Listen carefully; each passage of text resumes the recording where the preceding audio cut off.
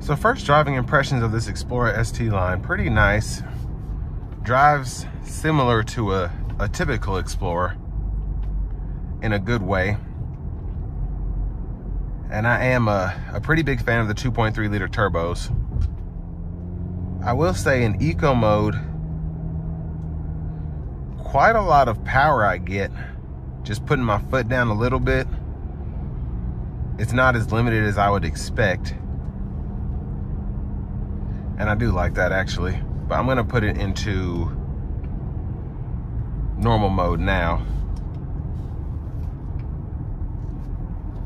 And with this being an ST line, I know it's not an ST, but I would have liked to see paddle shifters here, especially with a 10-speed, and I still have that same sporty feel.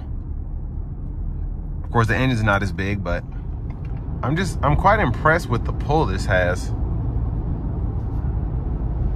I've driven the 2.7 EcoBoost in some vehicles. I just drove the 3-liter EcoBoost in Bronco Raptor yesterday, and this feels how it should feel comparatively. The EcoBoost is just a really good, Ford makes really good turbo engines in terms of performance, in my opinion.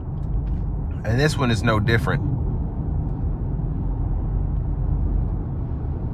It just drives very nicely, quite powerful. I'm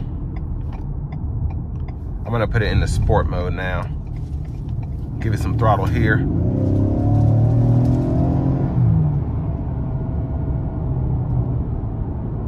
Yeah, the car really does pull. I'm gonna give it, I don't wanna give it too much, but I'm gonna give it some getting on the interstate here.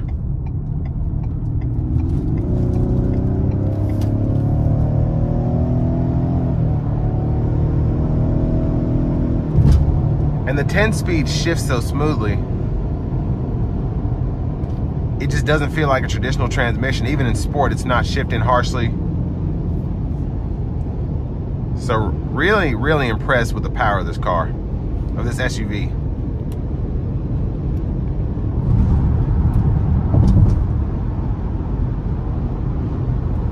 So I have the lane keep assist on now. I have the adaptive cruise on now.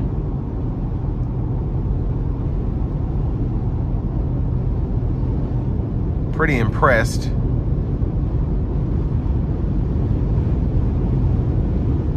And just a little bit of wind noise, but it's pretty windy out today. The ride is very, very straightforward. It's not overly smooth, but very comfortable, and it doesn't change up. So quite impressive.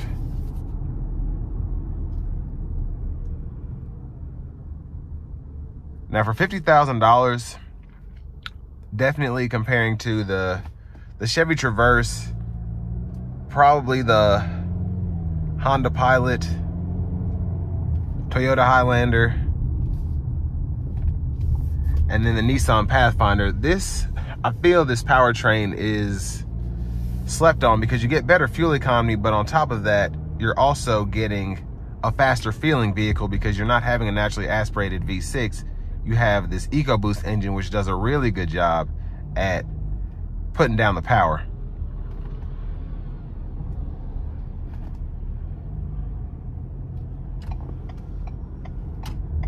But overall, quite impressed all the way around with this Explorer ST line.